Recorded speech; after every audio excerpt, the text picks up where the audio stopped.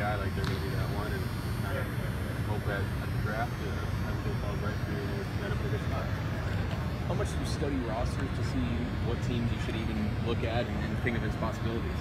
I haven't really done that at all. I've talked to coaches and kind of just gauge what they've said.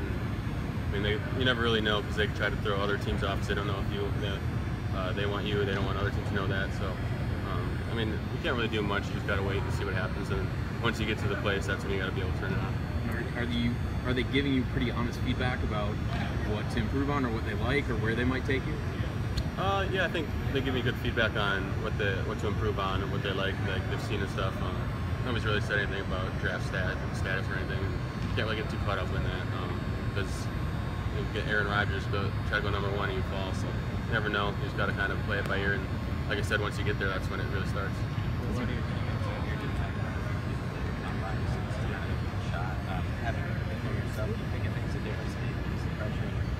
And you think the guys here that didn't get to go, maybe there's even more riding on this, just one more chance? Yeah, I think just because there's only one chance, maybe. But it's more of probably a comfortable environment. We're in the McLean Center. We worked out here for the past 4 years, so you're with all your friends. You don't. Like at the combine, sometimes you don't know who you're by. You don't. Like some guy in front of you runs a 4.3, and you get maybe a little more nervous. But like everybody here, you're comfortable in the setting, and I think it's good. But the one chance kind of thing might be a little nerve-wracking. Hey Joe, can you say real quick? Can you say the exact same thing towards this way? Yeah. What was the question? I guess the comparison between the combine and this. Definitely, just only having one shot at doing it in front of scouts could probably be more nerve-wracking if you didn't go to the combine. But you're in the McLean Center where you've worked out for the last 4 years.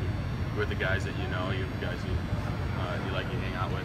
Nobody's a stranger really, except for the scouts coming in. You kind of just got to put them on the side, focus on the one time, and hopefully not do too bad. Where were you working at? Where were you spending a lot of time? I was in Orange County, California, with Proactive Sports. They say you're supposed to be the highest projected draft of the NFL draft. Do you know about that? Do you feel more pressure? Or we're expecting you to go one of the, third or fourth round, or maybe even? Not really. Like I said, I can't control any of that. I can't control where I'm going to get taken, how I'm going to take it. I'm going to get taken ahead of any of those other guys. You can just do what you do on the field. One of the best you can out here in interviews and talk to you, and just kind of put yourself out there, show them the real you, and hope chips line with it.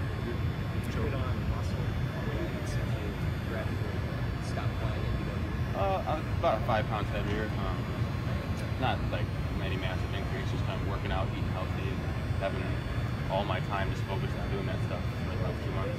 Do they ask you strange? A little bit bigger, so I was wondering if scouts are kind of fishing around for inside, your attitude or your thoughts on inside versus outside versus whatever. You get that sense.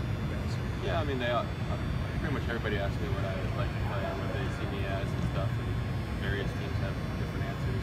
Some like inside, some like outside, some kind of a little bit of both. So I think I can do any of them. And that's what I tell them, and then they put you on the board, show you their scheme, and just kind of regurgitate it back to them.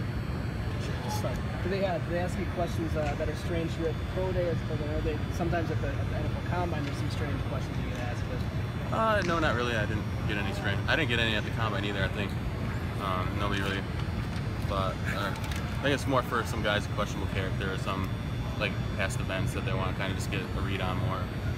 I didn't really have any of that. So. Joe,